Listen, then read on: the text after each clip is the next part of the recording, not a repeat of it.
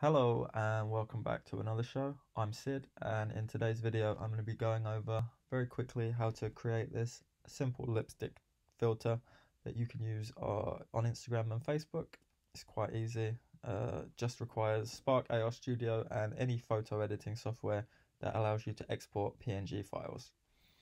Sorry for maybe how quiet I'm talking and also just how low quality this video might be. I'm still staying with family for Christmas, so I'm trying to not bother people while I do this. But yeah, obviously this photo might look a little bit silly because I'm a dude with a beard, but you can adjust it, change the color, adapt it, and make it look pretty much however you like. With that said, let's get straight into it and create a new project. First thing we're going to want to do is add a face mesh to our scene, and then add our material layer, which is down here. Now we'll come over to GIMP, which is our photo editing software. Photoshop is fine too, it's just a little bit expensive and I don't really care. This works fine. As you can see, I've already made the lips. This is the one from the filter over here. Beautiful. So if I just hide this layer for now, you can see I'm using the masculine face mask and the face mesh with red tracking dots, which are available in the Spark AR reference assets pack. Links to all of the software and everything I'm using will be in the description down below. Yeah, so what we're going to do now is create a new layer on top of these after you've dragged them into your project. Now we have our layer, we've got lipstick, so I'll zoom in on that. As you can see, I've already traced around here with the free select tool. Oh, damn it. Uh-oh, what have I done? Okay, but I will... No, what have I done? Oh no, this is all falling apart. Okay, so I'll make those visible, make that visible, make that invisible, add a new layer, lipstick, which goes above this, and then I will just very quickly get rid of that so I can show you from scratch. So you want to select this, which is your free select tool, which allows you to draw lines around objects. Because of the way this is set up with the mesh, it's quite easy to trace around the lips. You want to make sure that you get all of them. Not too important about those ones in the middle. You just want to make sure that you've got around the edge. Obviously, if you want two different shades, then you can separate them out, but for the purposes of this tutorial, we're keeping it simple, stupid. So yeah, now that you've got your outline, you can adjust slightly if you think anything needs to be tweaked. Maybe pull it down. You don't want any of you don't want lipstick on your teeth or on, just generally whatever makeup etiquette people follow.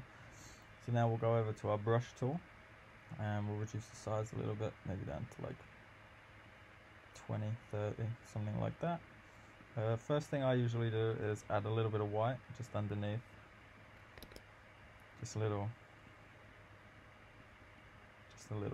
so that you get some brightness underneath. Obviously I'm not super great at this.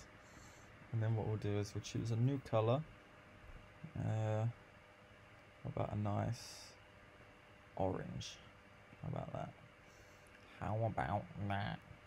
And then we come in here with our orange and we just add some little bits in and draw over some of the white. It's not even a big deal.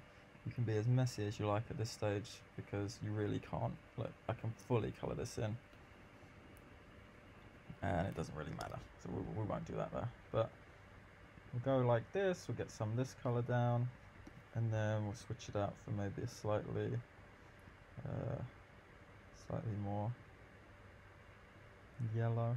I don't know, these are going to be some weird lips, but whatever. When you finally finish it and export it, you want not so much white. But yeah, once you've got a little bit of a covering, you're going to come over here to this little pointing finger, which is the smudge tool. And what that allows you to do is blur, I'll do extreme to show you, but it allows you to blur whatever's on the layer that you've just painted. So we'll back out of that, and then basically you just want to blend these colors a little bit. Nothing too major, but yeah, keep it. I honestly don't really like this color, so I'm going to switch it back, go a little bit darker again, mask over some of this, Now, I'm no expert, obviously. You've seen some of these videos, probably, possibly, I don't know. Some people are watching them, which is cool, and people have even started liking them, but there's not so much engagement, which, you know, I appreciate the comments. I like people to let me know what they think, because I'm teaching myself a lot of this stuff as I go, and this looks terrible. This is just so damn awful, but that's fine. We can always adjust. Yeah, so as you can see, that's our lips, which look horrible right now.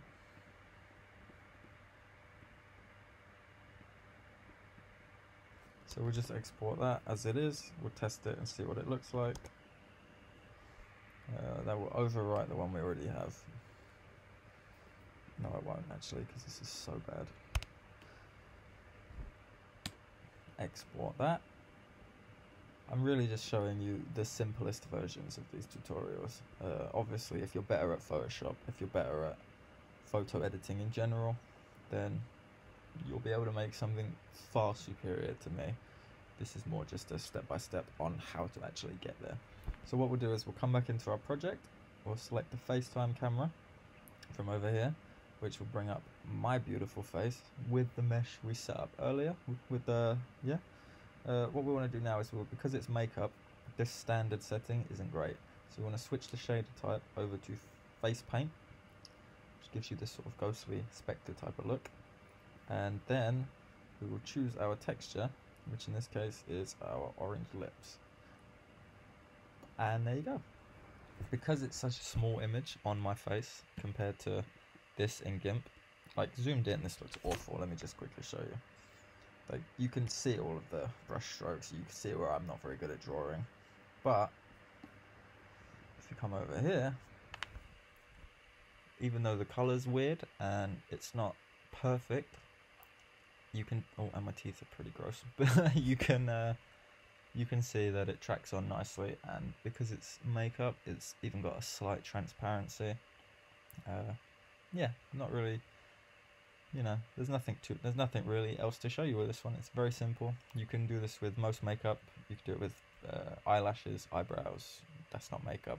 You can put blush. You can do freckles, whatever you feel like, as long as you can draw it and you want to use the shader type face paint, you can do it.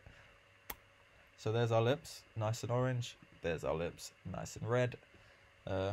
Thank you for watching. Leave a like, comment, tell me how beautiful I am, and don't forget to subscribe. I'm going to try and make a couple more videos today, but maybe we'll see. It depends how much time I have. I got to upload this one, make a thumbnail and stuff, and then I got to go watch Coronation Street. So I'll see you next time. Thanks for watching. Peace. I forgot to add something.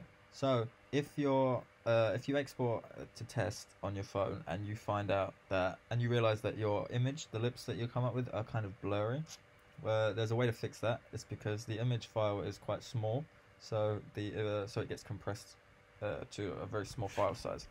You can go down here to textures, lipstick, and where it says manual compression, just check the box for no compression, and that will export it to mobiles without actually compressing this image. It doesn't make it look any different on this desktop, but when you get to your phone, it will make all the difference. You can also come up here to edit properties, compression, and then set the quality to 100%. Now when you export your file and test it to device, like this, it should show up without any blur and look just the way that you made it originally.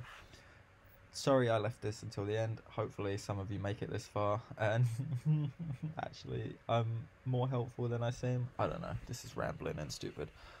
I just wanted to make videos. Anyway, peace again. Bye.